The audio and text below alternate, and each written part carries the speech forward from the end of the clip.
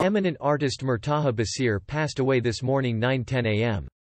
He was 88. He was undergoing treatment at the ICU unit of Evercare Hospital in Dhaka since Thursday night.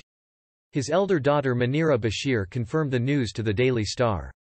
He was admitted to the hospital due to severe respiratory problem and reduction of oxygen consumption rate, along with other old age problems. Doctors confirmed that he was COVID-19 positive last night. His namaz-e-janaza will be held after Asr prayers today and he will be buried at Banani Graveyard.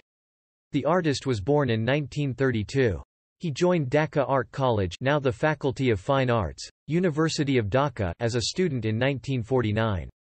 Baseer studied mosaic and etching at Beaux Arts in Paris. In 1973, Baseer returned to Bangladesh and joined Chittagong University as an assistant professor. He retired from teaching in 1998.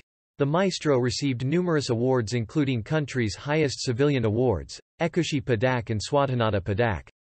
Son of Dr. Muhammad Shahidullah, a famous linguist, Murtaja was born in Dhaka's Ramna in 1932. He was chairman of the Fine Arts Department at Chittagong University.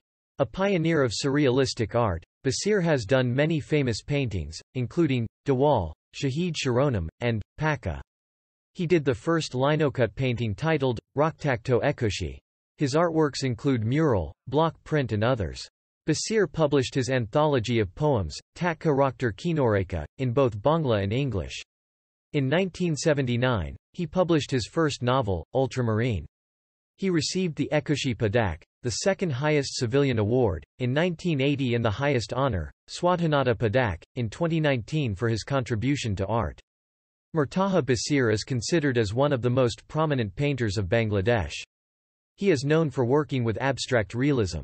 The Wings and Epitaph for the Martyrs series are among the finest works of the artist. He is the son of scholar and linguist, Dr. Muhammad Shahidullah. The painter is still actively exploring the diverse world of art. He has done a series of works articulating contemporary life and issues. Baseer is also a poet, short story writer, novelist, researcher, numismatist and filmmaker.